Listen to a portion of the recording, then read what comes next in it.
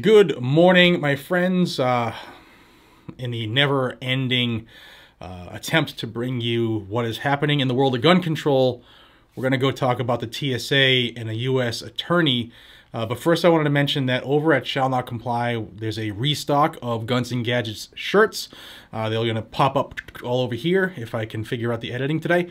All the shirts are restocked and ready to go. So if you want an official Guns and Gadgets shirt and to help support the channel as well, I'll have a link down below where you can grab these bad Larrys. You can also grab anything else from that store, whether it's another creator or something else you like. And if you use my link, it helps the channel. So thank you for your consideration. You can get these hats there as well. I love these hats, the 3 stars. Let's talk about the U.S. attorney who decided that he's going to go outside of the box to try to screw gun owners. So TSA has been reporting for like, I don't know, 3 or 4 months now that the amount of loaded guns, or guns in general, most of them have been loaded, that have been brought to checkpoints while in somebody's carry-on baggage is skyrocketing.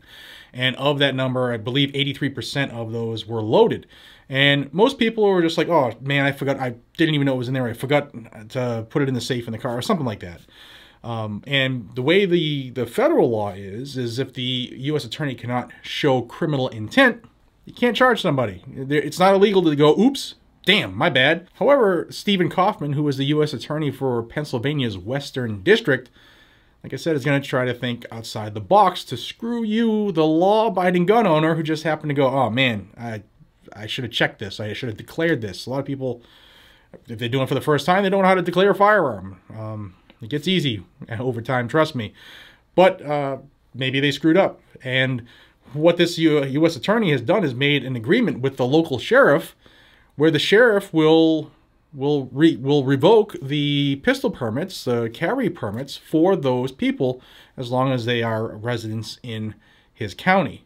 Now they're saying, TSA is saying that they've had 27 firearms confiscated so far at their Pittsburgh location, which is the Western District that we're talking about, and that number is a far increase from what it typically is. In fact, the numbers skyrocketed last year during the and you combine that with the fact that a lot fewer people were flying, yet more guns are being confiscated. There are people calling this an epidemic of guns at airports.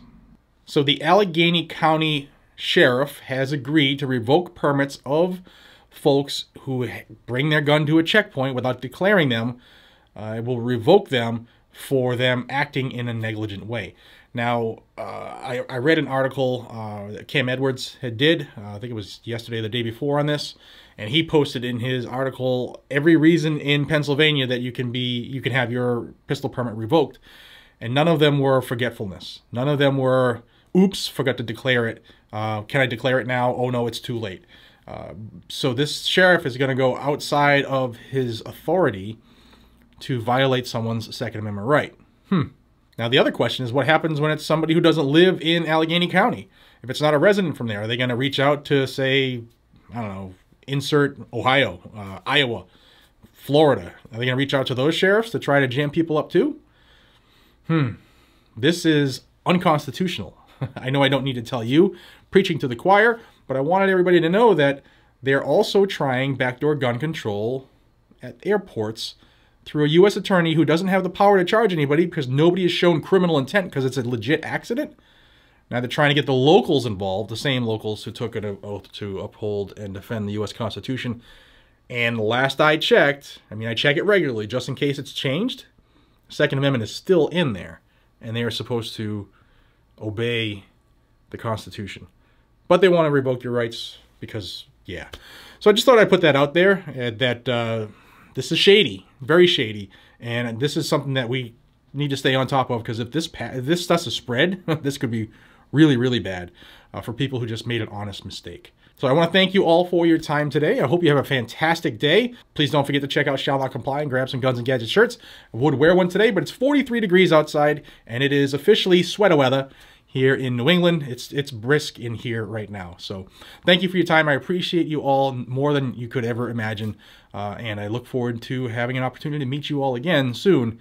Be safe, stay vigilant, carry a weapon. I'll see you on the next one. Take care, everybody.